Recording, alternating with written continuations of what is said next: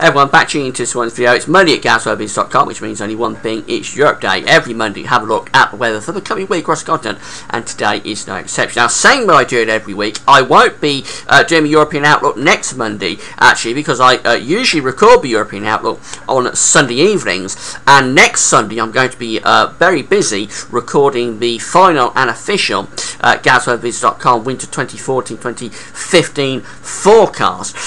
So I won't have time to do European Outlook next week. That's for the UK, the winter forecast for the UK, but it will have implications for Europe as well, of course. So the European Outlook will be returning after today in a couple of weeks' time, but next Monday the 1st of December, is when the winter forecast will be released, probably in the evening on Monday the 1st of December. Very exciting times for anybody who wants to know what winter may be doing. Now, before I go on with that, just about the ads, there's links to articles sitting above the weather video here on homepage at GazWeatherBiz.com, and just click through the widget and go off and read those articles if you're interested in anything that's showing up there. Also to say about the website that I'm using for the European Outlook, it's western.de. I'll link to page. So let's get on with it. This is today's rather messy stock pressure chart. We've got high pressure trying to reach through the northwest of Europe, through some parts of England and down into northern France. Slack pressure further south over the central western bowl of the Mediterranean through Spain and Portugal. Cold air, high pressure now, got very cold air underneath it, across east parts of Europe and into western Russia, and an area of low pressure bringing rain, sleet and snow into Scandinavia. Here's the upper air temperature, showing that the north of the east has turned quite a bit cooler now. It's still pretty warm through the Mediterranean in terms of the upper air temperatures, and in the Med it is actually still quite warm, ready for the time of year. The dew points show that the coldest of the air is over in the east of Europe and back into western Russia, under an area of high pressure. Elsewhere, the dew points aren't too bad, really. Not all that far from what you would expect, really, at this time of year. But nothing particularly warm in the north of Europe. The warmth is really down in the south.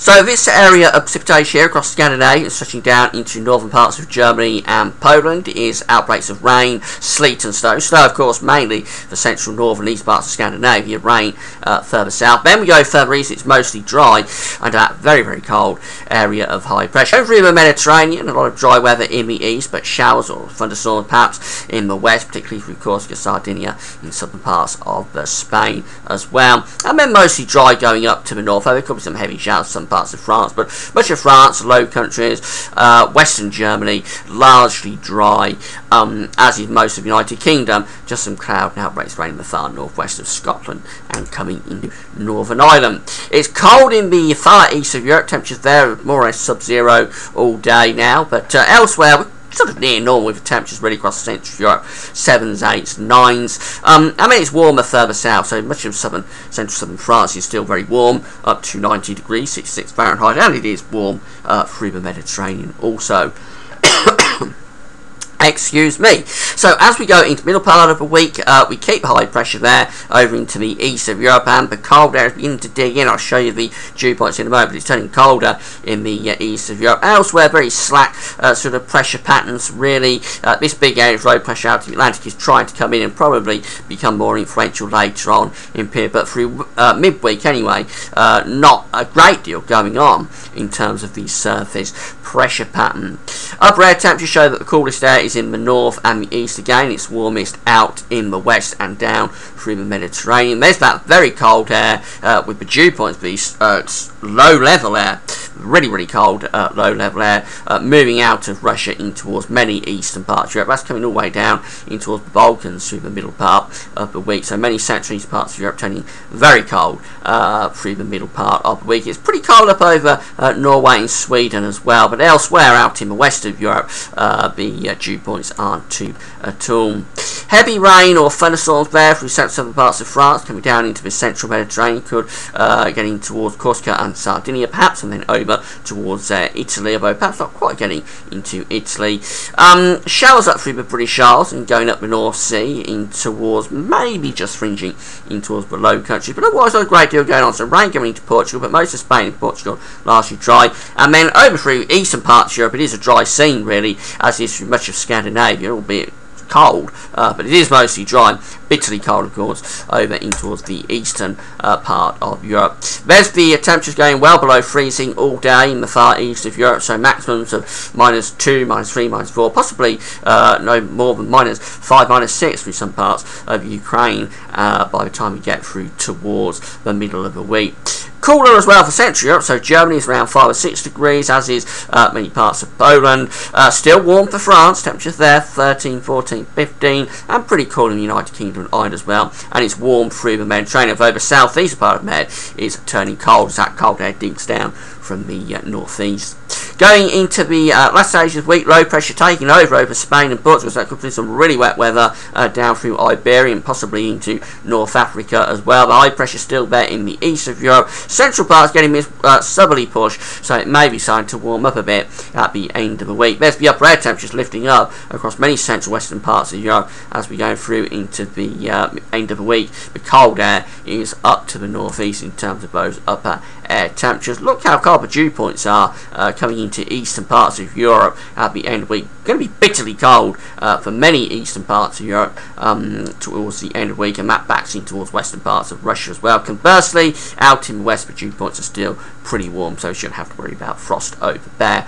There's the heavy rain coming into Spain and Portugal at the end of the week, also impacting many parts of North Africa as well, particularly Morocco. Could be very, very wet as we get in towards the latter stage of the week. Heavy showers and thunderstorms breaking out through much of the central bowl of the Mediterranean. Down into the southeast of Europe, it is drier, and then most other parts of Europe actually on the dry side, a lot of dry weather as we go through into the end of the week. Bitterly cold up in the northeast and east of Europe by the end of the week. Temperatures perhaps no higher than -7 or -8 under that high pressure. And of course night times will be even colder than that, possibly -14, -15 across some parts of eastern and northeast Europe. So the winter really setting in over in the east and the northeast. Through Germany, it's warming up a little bit, particularly in the west of Germany, up to 10 or 11 degrees, still quite chilly in the east of Germany, but out into the west of Europe, again, pretty mild, very mild for many parts of France. I think southern France is going to be okay really this week. Could be some thunderstorms midweek, but that's the place to go, I would suspect, if you want some late season warp down towards the Côte d'Azur. Okay, we go through to the weekend very quickly, and high pressure is ridging through the Atlantic in towards northern parts of France, and then extending into that very cold high pressure that's in the east of Europe. Low pressure trying to break it down from the Atlantic, so areas of wet and windy conditions heading into Scotland, possibly some rain, sleet and snow coming into Norway as well. And then this slack pressure down here through the Med could be producing heavy rain and thunderstorms next weekend. The upper air temperatures are beginning to push that cold air a little further back in towards western Russia, but most parts of Europe are going to be warm, I think, actually, in terms of the upper air temperatures, mild in terms of the upper air temperatures. It will be colder, though, down on the surface. The really cold continental low-level air continues in the east and the northeast of Europe next weekend. Elsewhere, the dew points are actually recovering a little bit through central areas. The mildest weather, as it is all week, really, is out into the west of Europe. Rainfall shows got heavy showers or thunderstorms extending through much of the Mediterranean as we're going to next weekend, starting off over towards the eastern parts of Spain, perhaps through the Costas, and then going through the central part of the Mediterranean, through Corsica, Sardinia, through Italy, and down in towards Greece and Turkey as well. And some of this is around the Balkans, as it engages with that cold air, could turn to snow. Lots of dry weather through central parts of Europe, and then out to the northwest. That's just the signs there that the Atlantic's starting to bring wet and windy weather into the far northwest of Europe again by next weekend. And the temperatures, well, the very coldest of the area is still up in the northeast, but it may be starting to get pushed back just a little bit as we get through towards next weekend. Excuse me. Much of Central Europe will be on the chilly side, although warming up compared to middle and latter stage of the week. But the mildest weather, as it is all week, is in the west, so through Ireland, United Kingdom, France, and down in Spain, Portugal, and then over through the Med. It is a very mild scene as we get through to next weekend. So, in summary, it looks as though the winter is really set in for the northeast and the east of Europe this week. Going to be bitterly cold with some very cold temperatures by day and by night, severe frost. Elsewhere, the warmest weather is in the west, central parts, rather chilly. Quite a lot of dry weather as well, although turning more unsettled with heavy rain and thunderstorms in the Med by the end of the week and into next weekend. That's it for now. Thanks for watching. No European Outlook next week. Remember, it'll be back in a couple of weeks. That's all for now. Bye for now.